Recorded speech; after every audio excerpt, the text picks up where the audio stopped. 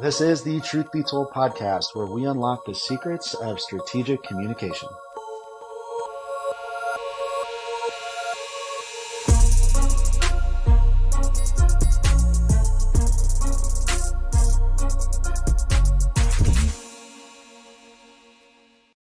Welcome to the Truth Be Told podcast. I'm your host, Dave Thompson, and today I am joined by Dr.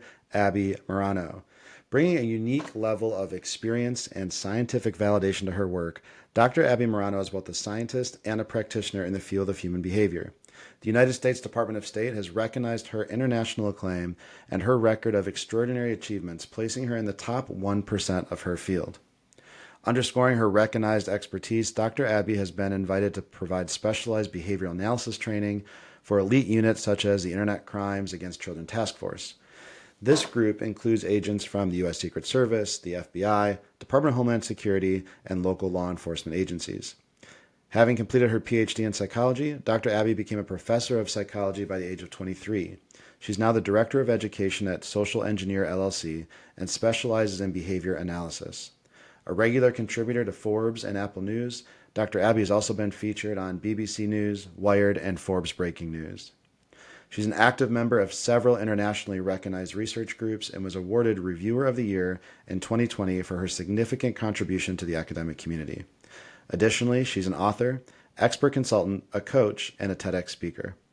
Let's dive into our conversation and learn how we can overcome imposter syndrome, understand how shame can facilitate growth, and how we can each become a work in progress.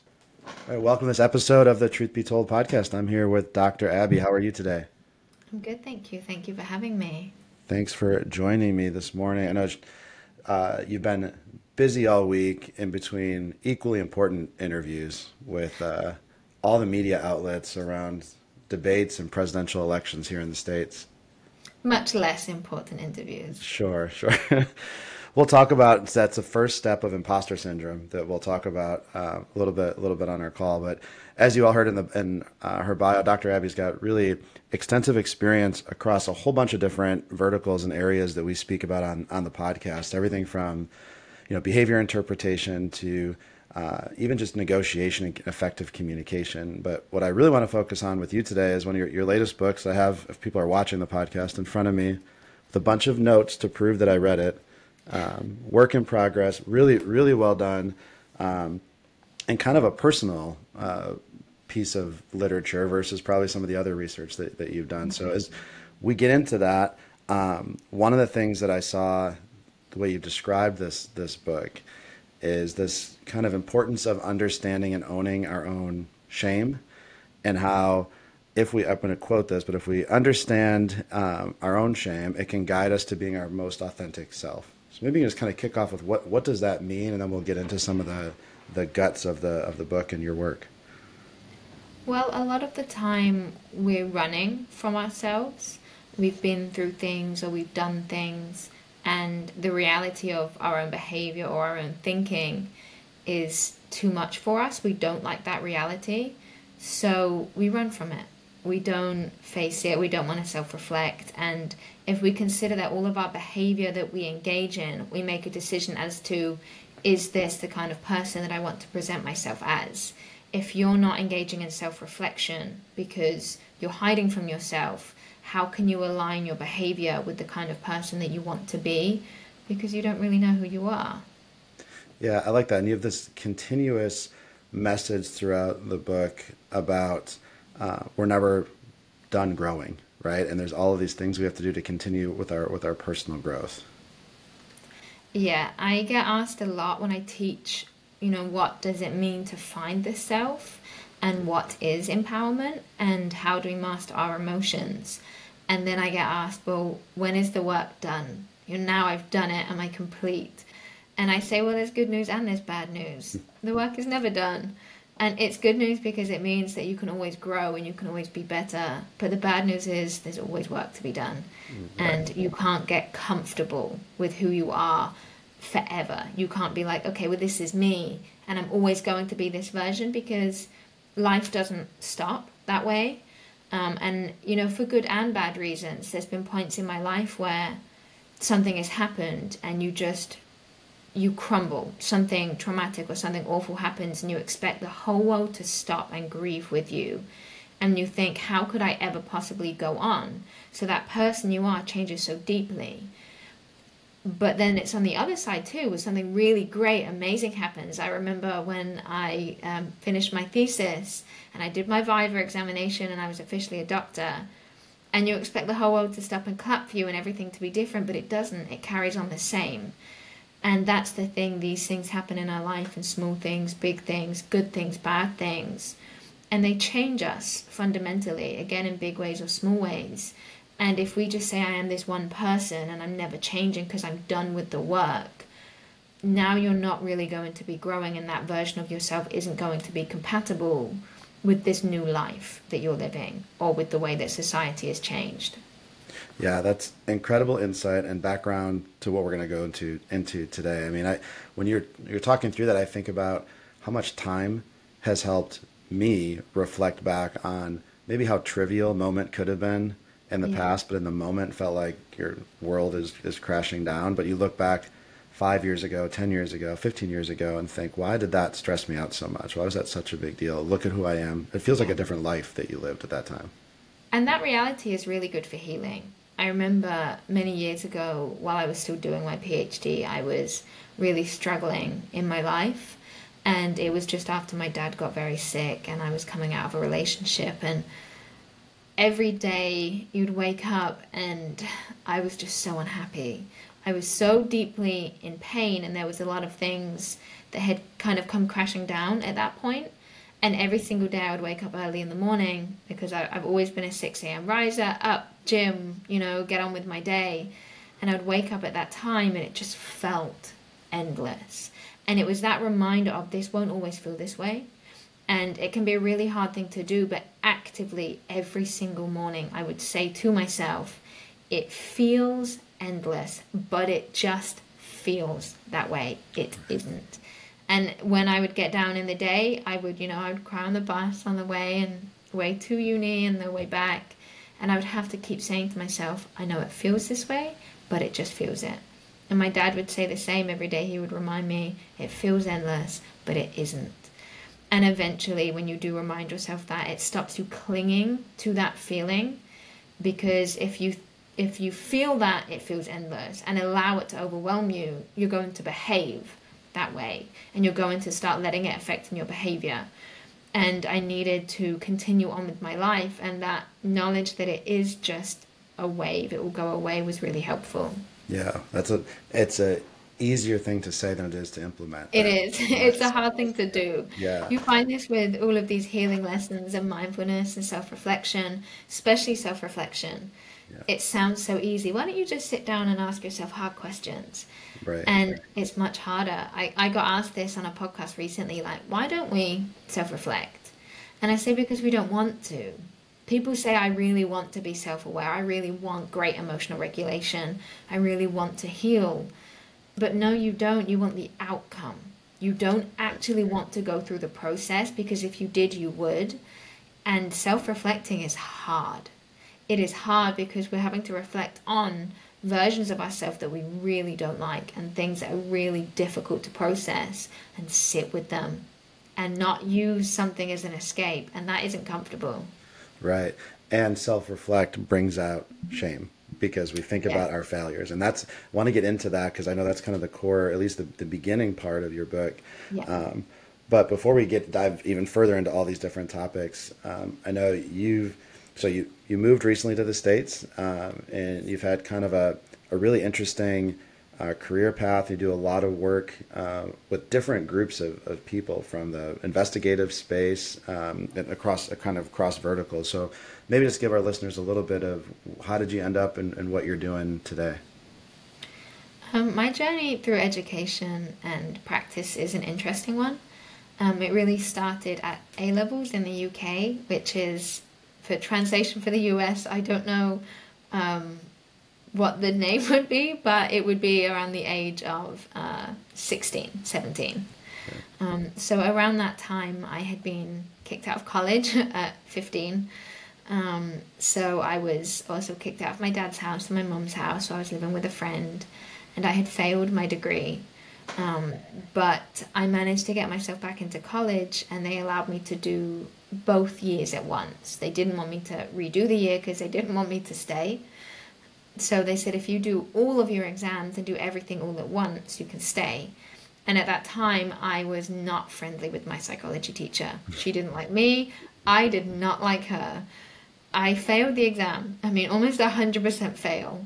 But I didn't really care at that point. My mental health was extremely bad. My home life wasn't great. And I had really just decided I was angry at the world. But I managed to get myself back into college, and I asked her to give me a chance. And I said to her, I'll prove that I'm here to stay because I'll write you an essay every week.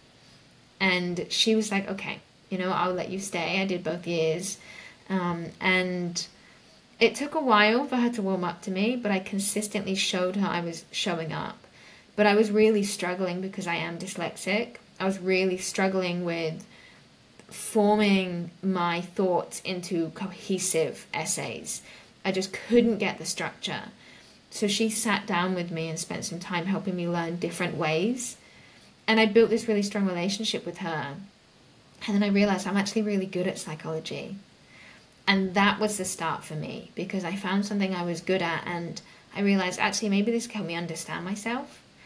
And then I gave up all of the bad behaviors I was doing, because for some context, at 15 I was pretty heavily addicted to some Class A and Class B drugs, and I went through my withdrawal and recovery period alone, and I managed to kick that. And when I found psychology, it became almost like a new addiction for me, because it allowed me to feel good about myself, something for the first time in my whole life I'm good at. And then I started to get really good grades, and I realized this is so much more than just psychology. It's a lifeline. It's something I want to do for the rest of my life. And at that point I said, I want to be a professor of psychology. I want to work in behavior analysis, and I want to do this forever. And then I got into my first choice uni. I started working on research papers within my first year. I got Joe Navarro, who's the world leading expert in nonverbals, as a mentor. I reached out to him, started publishing papers with him. I managed to get a PhD with the Center for Research and Evidence in Security Threats. And everything I was doing was not just the degree. I was so passionate. I did so much on the side. And I gave up everything else. I wasn't a party girl. I didn't have many social relationships. I didn't have any romantic relationships for a long time. I just had psychology, and I just worked so hard. And then my output started to speak for themselves. I started doing a lot of conferences, and I was publishing very, very young. From my PhD, I got a lectureship in the UK, so I became a professor of psychology when I was 23. And then I finished my PhD when I was 24. And then I was working with Joe, and he could see that academia was draining from me. I thought that I would turn up every day and it would be new and challenging, and everybody around me would be desperate for knowledge and information, and academia just didn't sit that way. I really struggled with the lack of passion that a lot of the students had. In the UK, there was a real drive for just go to uni for the uni experience, which was drinking and going out, and it was so accessible to everybody. There was a real lack of motivation. And education was really underfunded as well. So the low pay, the overwork, it was just really wearing me down. And I didn't feel I was making the difference that I wanted to. So Joe introduced me to Chris Hadnaghi, who runs Social Engineer. And we had one meeting, and I talked about my research. And my PhD was focused in how we can use nonverbal communication to influence information elicitation and the psychological mechanisms through which that works. And he had said to me that he found my work interesting and wondered if I knew anybody that specialized in information elicitation and nonverbals, and ideally psychology.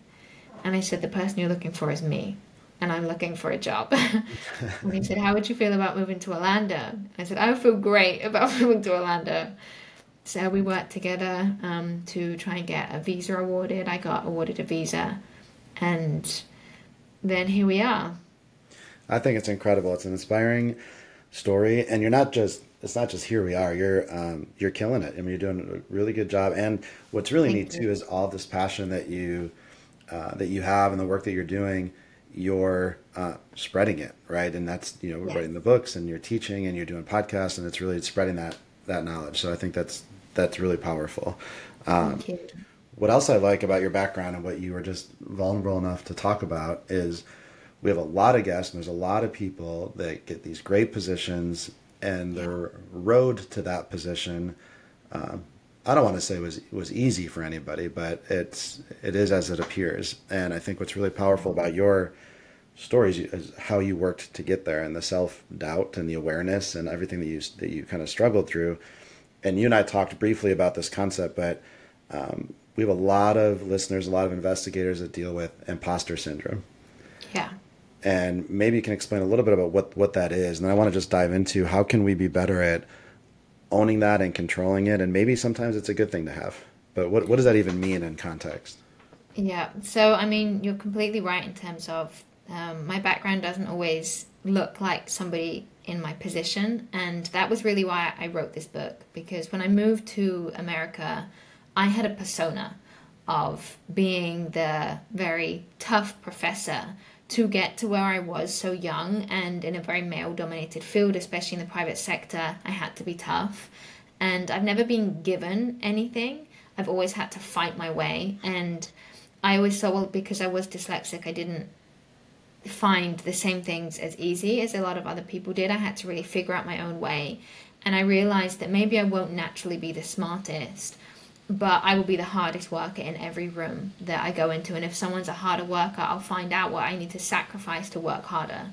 And that was my motivation going forward. And my dad always taught me, if you're down on the ground, you got to get yourself up. No one is going to reach out a hand to you. You just get up. Doesn't matter how dirty you are, how hurt you are, you get up. Because what's the alternative? So I took that mentality throughout my life. So I really had this hardball approach. My nickname was the Rottweiler. And I realized I had to pretend that I had a very clean, squeaky past. Because when I did move to America, I started doing a lot of media. I started working with things like Wired and Forbes, and I did a TED Talk, and then working with federal agencies like training FBI, Secret Service. I thought, okay, well, I can't do these big things if they know that I'm flawed as a human. So what I did was I had that imposter syndrome of there is this deep, dark secret in my past. And the thing is, when we do things, we know that's still in me somewhere. You know, it wasn't a different person that did those things. Maybe I've changed, absolutely. But it was still me. So inside of me somewhere is still the ability to do that. So I really pushed it down and thought, okay, this needs to go away.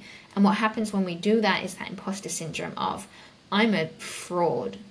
I have this deep, dark secret of who I am. And this version is not appropriate for this new position that I want or this life that I want. So I have to hide it.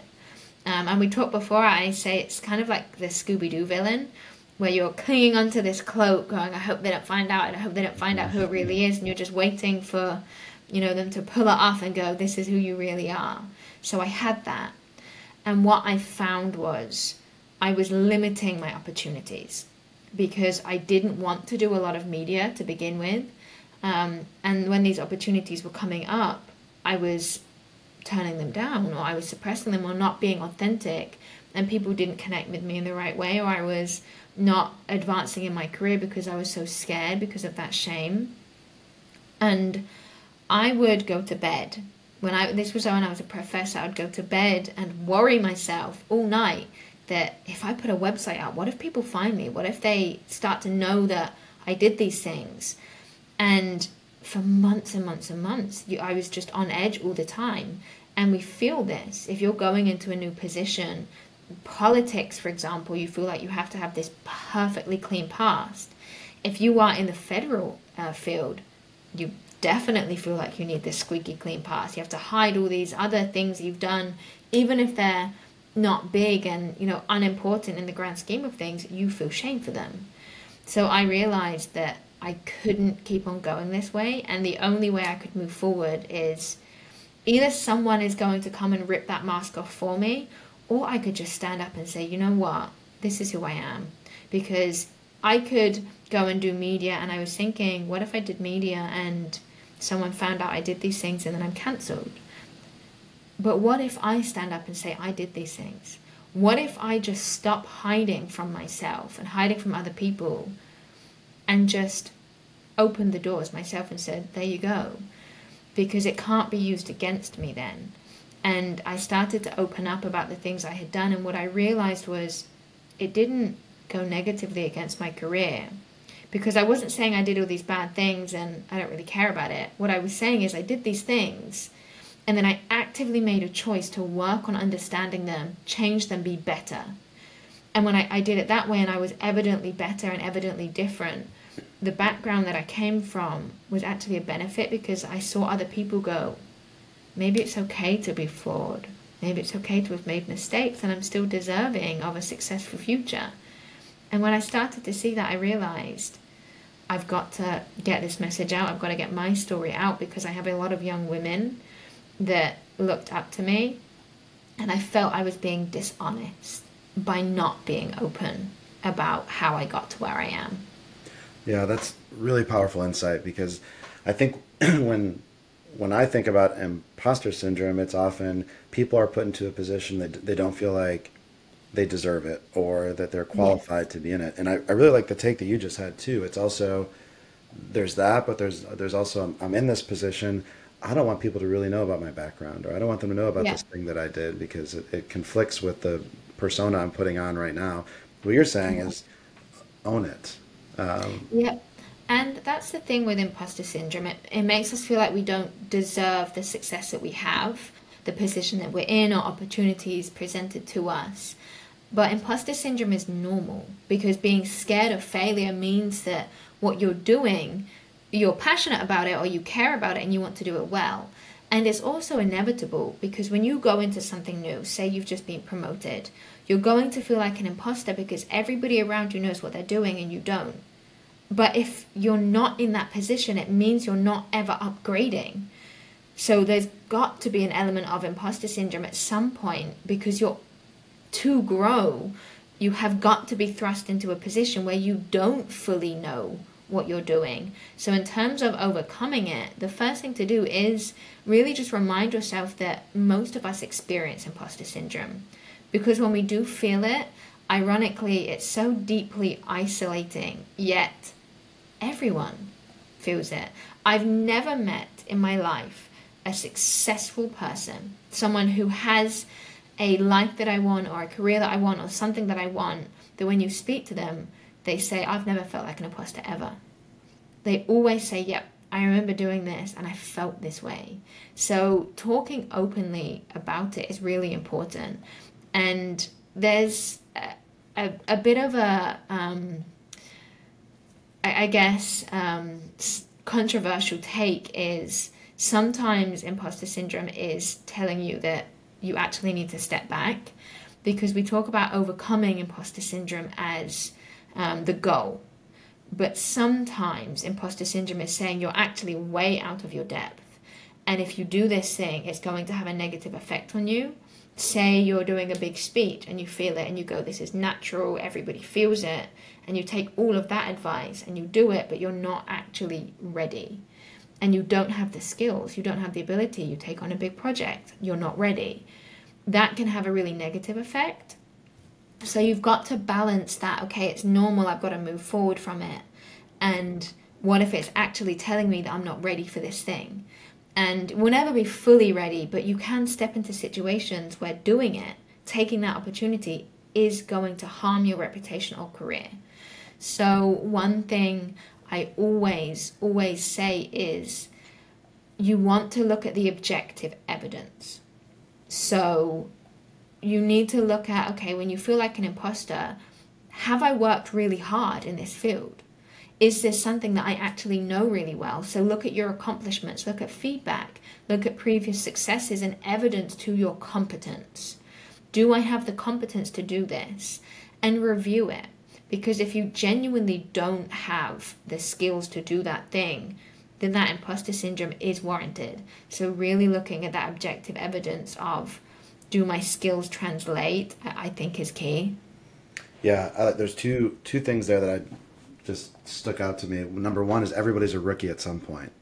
Yes. I like that's powerful because you're right. If you're not, if you never feel that imposter syndrome, you're always in a comfort level and you're never growing. I think that Yeah. was a really good takeaway. That second piece, you said you've never met a successful person who hasn't felt it.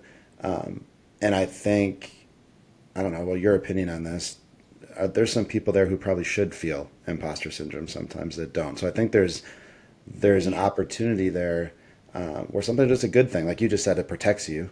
potentially, but also maybe level sets you and challenges like, hey, maybe I need to learn a little bit more. Or I know even personally, I've done some expert witness work, and I know you've been in that realm as well. And sometimes they ask you to make an opinion about something that's outside of your scope, and being Yeah. able to say, you know what, that's not in my lane. That's powerful, but it can be easy to say yes. Yeah, we have this real tendency to try and fill the silence and feel like if we don't have knowledge that's being asked of us, we're somehow flawed or inadequate. So, when asked a question we don't know the answer to, we try and pull an answer from somewhere. When actually, when you meet some of the most intelligent people, what they'll say is, I don't know. Because they're comfortable and secure in their knowledge, and they're not trying to prove to you they have knowledge, they're just trying to convey information. And that's what I always say, try and convey, not convince. So if you're unsure of something, I don't need to convince to you that I know it. I don't need to convince to you that I'm smart. I'm not trying to convince you an answer. What I try and do is just convey the science that I'm well versed in. And when it comes to imposter syndrome too, often it's fueled by perceived external expectations. So what we think that others expect of us, we think that we have this need to have this knowledge, that if we somehow don't have this knowledge, they're going to think that we're stupid or they're going to think we're inadequate. And we really need to reflect on whether the standards that we're trying to set for ourselves or we're trying to meet are realistic, or if these standards are inflated expectations of internalized sources, of external sources. So do we think that this is what people want, especially with social media? We have this idea of this is what success is and this is what people expect of me. But is it actually? And that means asking yourself, well, whose standards am I actually trying to meet? So a lot of it, that imposter syndrome comes from trying to set unrealistically high standards and then saying, if I don't meet these, I'm inadequate. So we're feeling imposter syndrome that is created from unrealistic standards. So of course we're going to feel imposter syndrome. It's an impossible standard to meet. Like if you go on social media and say take the market of real estate, all you'll see is these real estate agents driving Lamborghinis, talking about how many millions they make in these deals. So say you are a good real estate agent, new in the industry, and you look at that, you'll set these impossible standards. And then if you don't meet them, you feel imposter syndrome because everybody else is doing this. But it isn't based on reality. It's those unrealistic expectations that you've set. So you need to then go back and reflect on, why are these standards that I've set the way that they are? And this translates to every field. If you're an interrogator and you go, well, I'm going to do this many interviews, and say you compare it to Joe Navarro, who, he's a nonverbal expert and he's done like over 30,000 interviews or 10,000 interviews, and you say, well, I'm going to have this skills and know these skills and know these things. Well, you're meeting an impossible standard for someone who is just entering the field. So you need to reevaluate what you're measuring yourself up against. Yeah, and you wrote in the book when you talked about social media, you just gave two good examples, right? Real estate, and then Joe, this kind of elite investigator and interrogator. But even in the book, you talk about relationships or family life, or people aren't posting how terrible. Well, some people post things they shouldn't, but for the most part, it's the great vacation they went on and the Yeah. anniversary that they had and how wonderful their kids are. They're not posting all the stuff in between, and that I would imagine creates that same perception of a standard. Absolutely. And we know from empirical research that social media fuels feelings of inadequacy because we promote idealized versions of our life and idealized versions of success too. So when we're excessively using social media, it fills us with doubt because, okay, well, maybe I don't fully know what success looks like or fully know who I am. but social media is telling me that this is what it should look like, or I'm only successful if I do these things. So we compare ourselves, and because we don't meet up to these standards, we feel like we're not good enough. So limiting time on social media, especially if you find yourself engaging in comparison, is really important. And focusing on your personal and professional goals rather than, well, what does it look like to other people? Because often our goals are, how can I prove to other people that I'm good enough? And the things that we want are based on, well, how can I show other people I'm successful? And social media is really just so toxic, like you said, in relationships too, because we're looking at idealized versions of people's bodies and people's appearance and people's relationships, these perfect relationships that we see. And we go, well, I don't look like that. My partner doesn't look like that. We don't have this kind of relationship. So we then feel like there's something wrong with us, or we can find someone better, or there's something, we're not a healthy relationship because we haven't got this perfect, we're not dancing together or going on all these holidays and doing these things. So therefore it's flawed. But it's not. It's just, there's not one stereotype or idealized type of this is what successful is in terms of job, relationship, anything. But social media makes us feel that way. And then going back to authenticity, if we're trying to merge ourselves into this version that isn't us, other people will feel it because it won't be genuine. And when you talked about that again in the book, and we just mentioned, people that typically don't post the journey to get to that end result, Yeah. right? So we'll go with the I think you talked about a fitness example, but a lot of people are posting the results of a diet or of a plan, but they didn't post the day that they decided they were going to sleep in and they were too lazy, or the day that they caved into a dessert. And so what I'm wondering, because I know, our whole theme here is about communication, and I'm wondering how much it impacts the way that maybe you and I could develop rapport. I show empathy, that when I talk to you about my fitness journey, about a relationship, whatever it is, should I share more of the struggle and the journey in which it took me to get there? Does that help us create a better bond in that conversation? Yes. And it helps for two reasons. One, for building that connection with others, and allowing them that really the space to say, oh, okay, I can be human too. But also, we should be providing realistic understandings of how to get places. So when I was a PhD student, I was doing loads of stuff on the side always. I've always done what I need to do and then loads on the side. And I had a student say to me, I want to be where you are. And I get this all the time now when I'm doing the talks and the teachings that I do, and they go, I want your career. How can you have this perfect thing? How do I get there? And I say, no, you don't. You don't want what I have, because do you know what it took to get here? I say, do you like going out? Do you like having social relationships? Do you like good mental well-being? Do you like good mental health? Because of the way that I don't work the same way now, but because of what I did to get where I was, I sacrificed everything.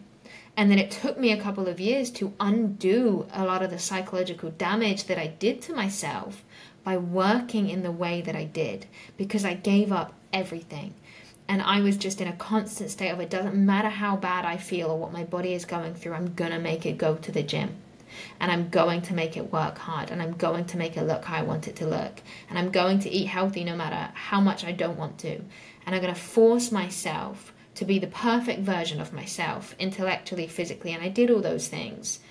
But that isn't healthy and that isn't happy. And in doing so, I crafted this idealized version of this is what I should look like. But inside, I was so miserable. I was suicidal for years and years and years. And it was the point where I would sit down and just come home from a normal day and I'm like, should I kill myself today? Is this going to be the day?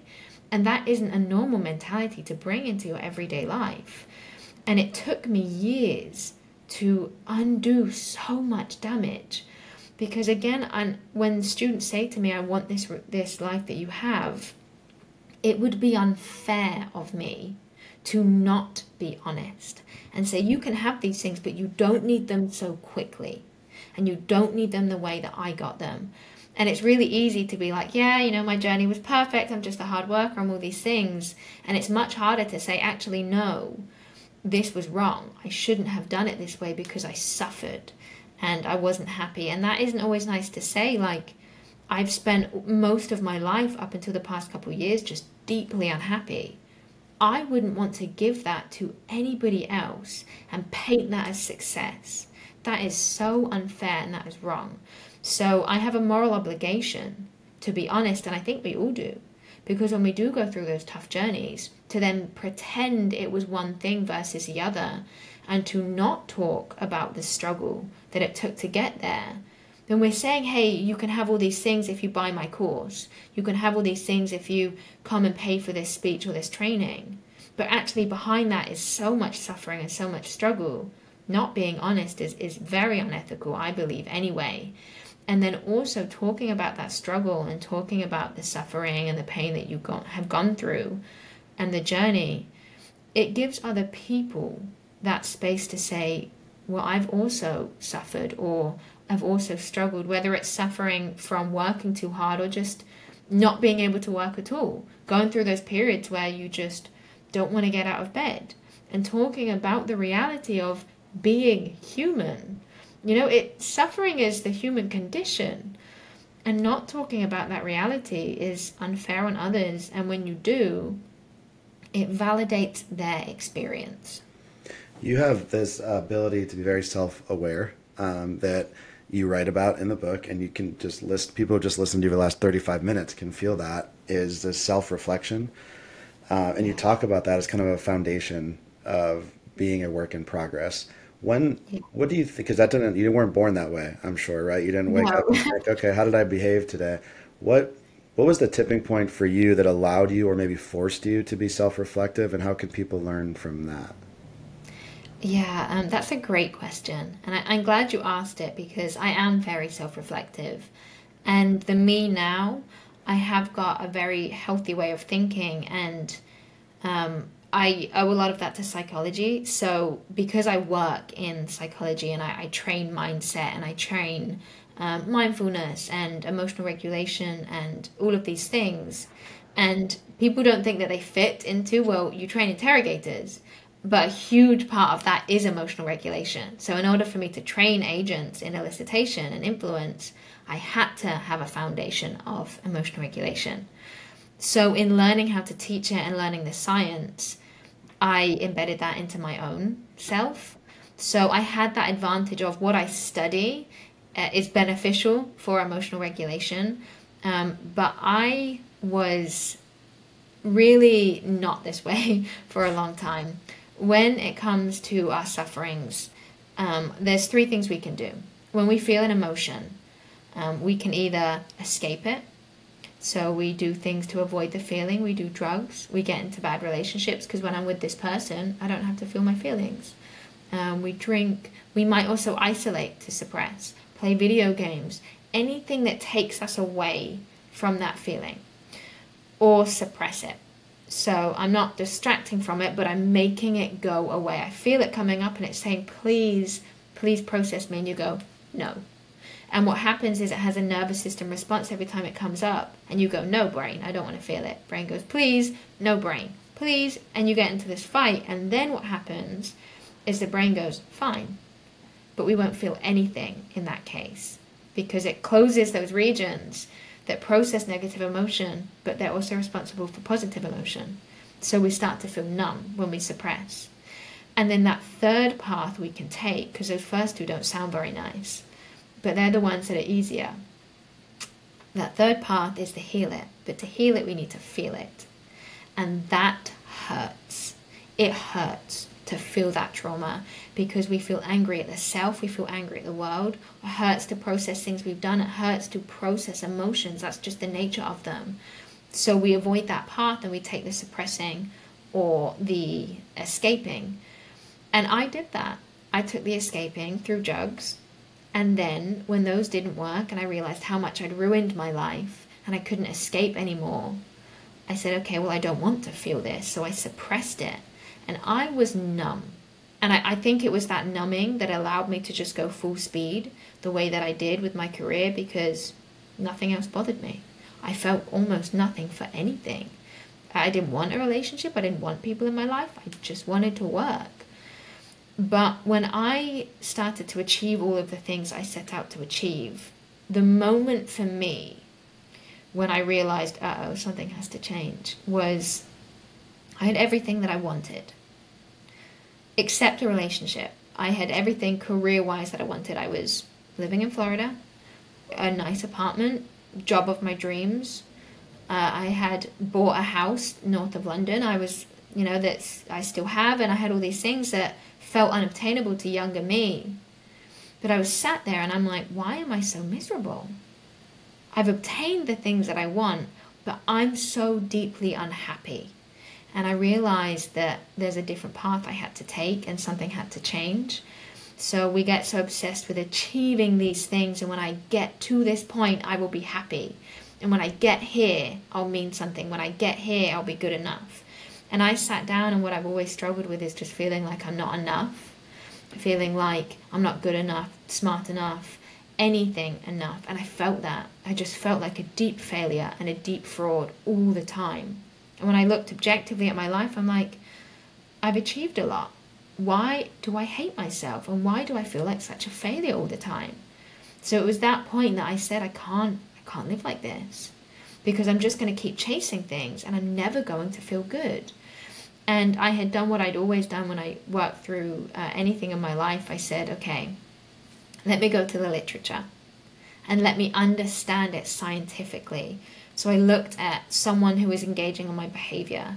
I looked at my feelings, and I looked at them objectively as if I was a data point. And then I took behavioral points from those of what do I do, what do I change, how do I move through this. That's basically what a therapist does. So I became my own therapist based on the empirical literature. And when I did that, I was able to remove myself from that and say, okay, I'm going to do the hard work and be self-reflective. But that self-reflective element, it came from science, and it came from an informed science. And the reason that I wrote the book was because before I dived into the literature, I read a lot of self-help books, and I watched a lot of TED Talks, and I tried to implement that knowledge, and it didn't work for me. I felt great in the meantime, how to be bulletproof, great. But they're not based on scientific notions. They're based on pseudoscience and well-meaning notions that sound great and sell great. Because again, they see vulnerable people and they go, these are what they want to hear, so I'll sell them. No one wants to be told your healing is going to hurt, it's going to be uncomfortable, it's going to last years, you're going to have to do it every day, and you're probably going to fall back into it one day and then have to do it all again. No one wants to hear that, but that's the reality. The science isn't as sexy as those, well-meaning self-help books. And I got sick of false promises. So when I went to the literature, I actually got myself to a really healthy position, and I'm happier than I've ever been. And I needed to give that science to other people in the way that it's not covered in sugar. And it doesn't sound really nice and pretty. It is just a harsh reality, but it's a guided reality that will allow you to be self-reflective. Yeah, and you cover that really well. I mean, the beginning of the book talks about exactly what you just said, and how it's a continuous growth process, like we kind of kicked off the call with. And you give some advice on how to own shame and to stop comparing yourself to others.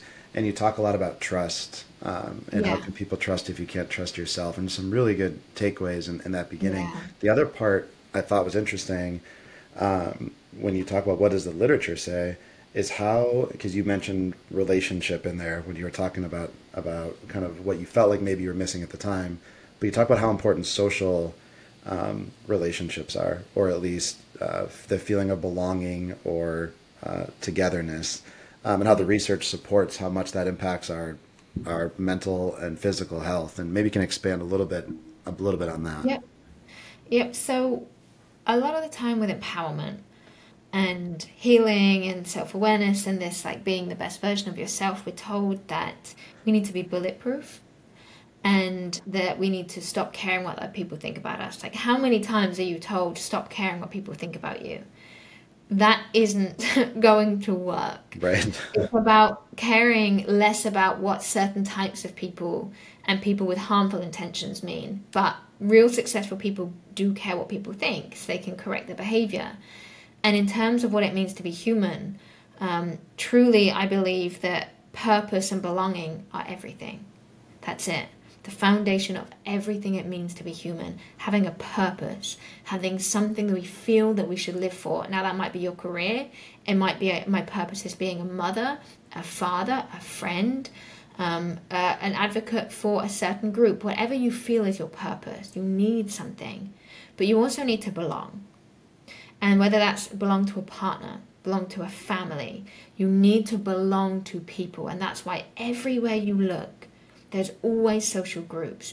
Now, we know this because the parts of the brain that process physical pain are the same parts that process social pain. So if you say, I don't care what people think, absolutely you do, because your brain is wired in a way to physically make your body hurt. If you are socially rejected, you can die from heartbreak because you are physically affected by the way your social relationships are going. That's why these up-down relationships are so dangerous, because you have constant cortisol, constant dopamine, constant cortisol, and it affects your body because it affects the way all of your organs work. It affects your digestion if you're constantly in fight or flight response. If there's cortisol going through your body all the time and adrenaline, and then endorphins and then dopamine constantly in these really unhealthy patterns, it's going to affect you physically. And we are designed that way. And it's like if you have found love for the first time, it's all consuming, because it is. Because it just absolutely overrides the brain. That's why we're all a little bit dumb when it comes to our relationships. And if anyone says I'm completely logical in my relationships, they're lying. Because when emotions are concerned, we're never logical. Because when the amygdala takes over, it overrides the prefrontal cortex. The prefrontal cortex is where logical decision making happens. So we are always going to be emotional creatures, and our emotions are so heavily dependent on other people because that's how we're built. So it's not about not caring what people think, and it's not about, oh, I don't care if people like me, because you do. Fundamentally, we care what people think about us. It's about identifying, is this person's intention harmful or helpful? Is this someone that wants the best for me? Are their criticisms constructive? Should I take them on? Because if we go, I don't care what people think about me, it doesn't matter, I'm so happy with me, and everyone's saying, oh, well, you do this or you make me feel this way, and you go, I don't care. Well, that's not a person I want to be around. Someone who doesn't care about their impact on everybody else. And if everyone's saying one thing to them, maybe there's some merit to it. But if they say, no, I don't care, I'm ineffective, they can't change, they can't grow. I don't want to be someone who thinks that they're so perfect in themselves that other people's judgments doesn't matter to me. I think that's a level of arrogance that we should never reach. And ironically, the only group of people that don't care what people think, psychopaths. I don't want to fit into that group. Right. I want to care what people think because I want them to feel that I care about their opinion.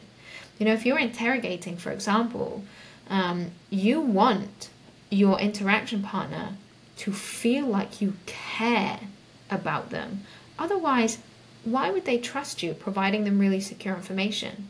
Say you have a criminal in the interview room and you're just trying to elicit information from them, and they don't feel in any way that you care about them whatsoever, that you care about their outcome, that they can trust you. Why would they provide you such sensitive information? When they feel that you genuinely want that information, but you don't want to harm them, you are here to listen to their story, and you just want justice, but you care about them and they can trust you. You're not going to try and, push them under the car. You are actually there to listen, and you care about their feelings, and you have empathy for them. That empathy, I feel your emotions with you. Well, now they want to provide you that information.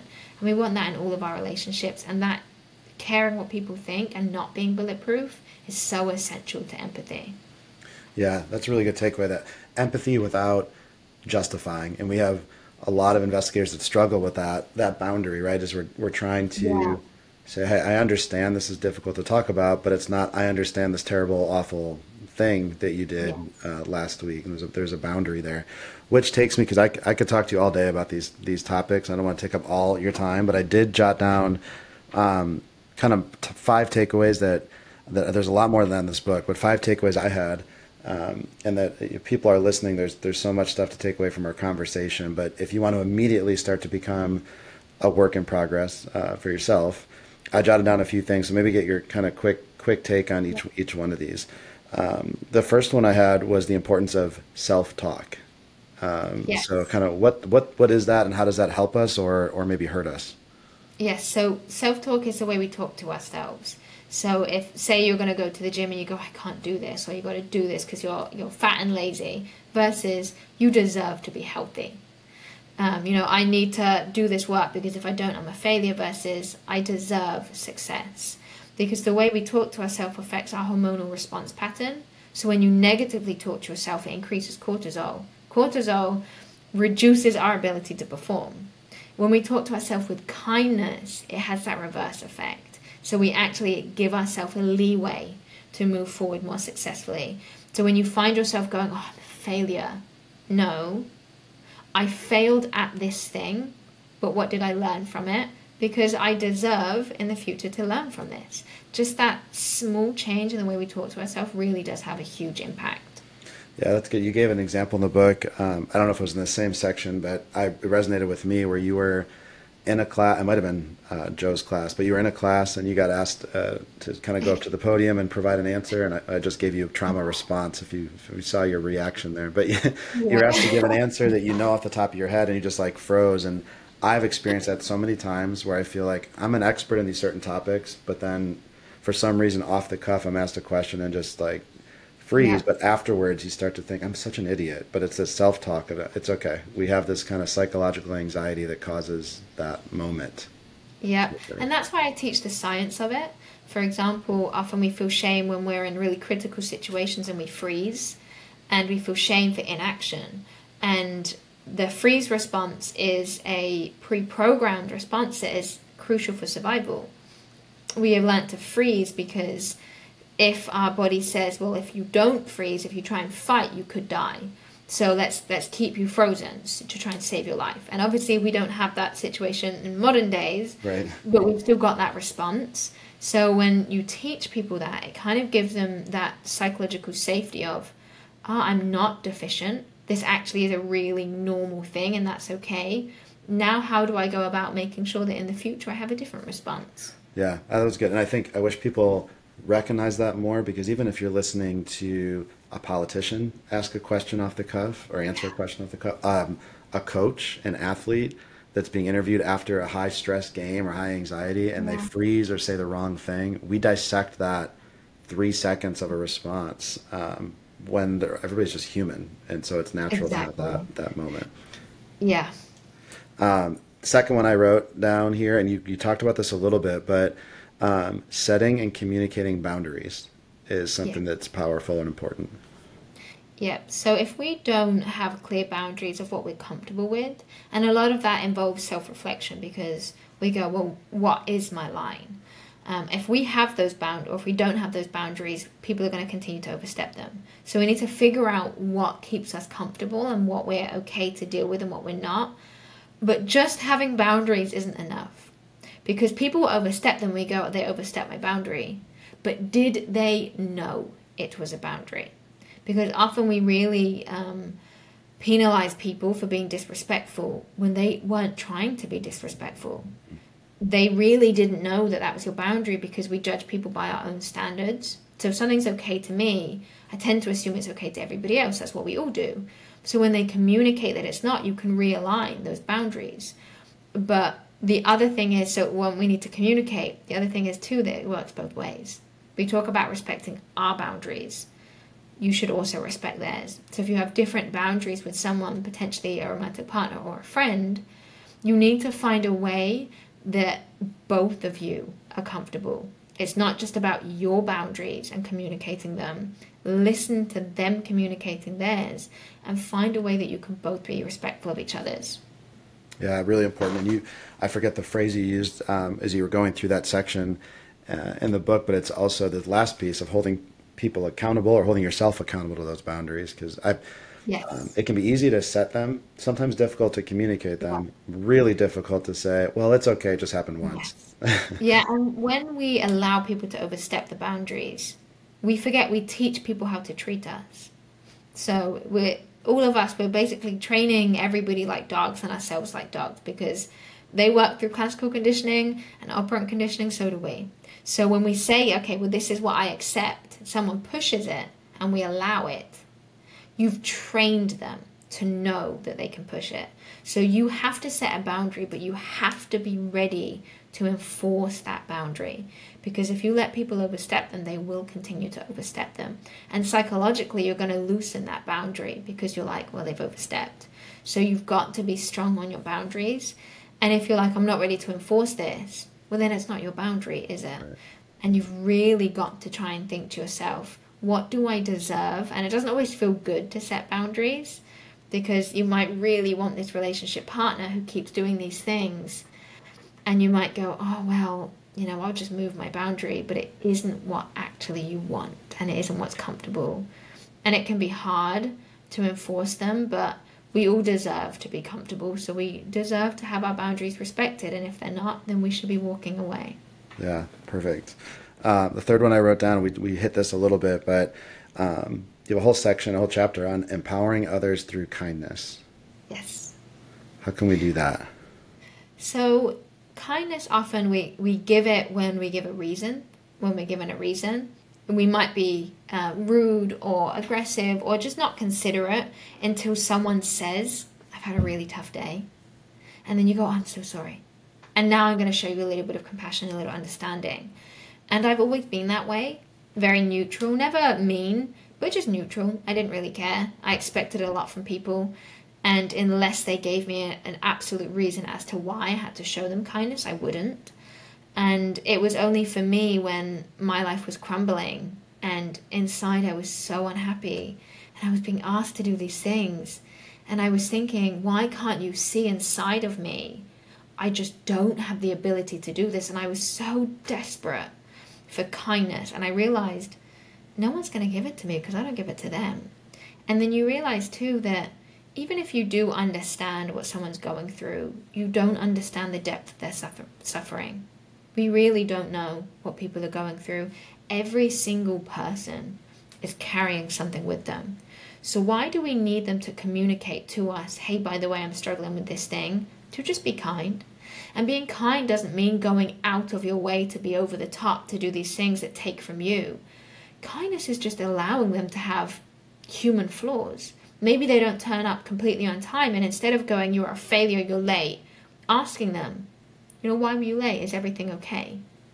And just showing people a little bit of grace without having to be told, I really need some grace. And kindness can be hard because often we feel like we have to take from ourselves. And if you feel that showing someone kindness is taking from you, then it's time to pull back because those boundaries are important. But kindness is just those small acts.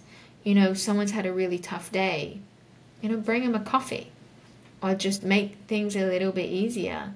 And I think kindness is also when students say, how do you get to where you are? Kindness is giving them that reality. It's just treating people like humans with pain that we don't know about and just not trying to inflict pain on them. Or it's also that recognition too, we get so deep in our own pain and suffering. No one else understands how I feel, so everybody should give me grace.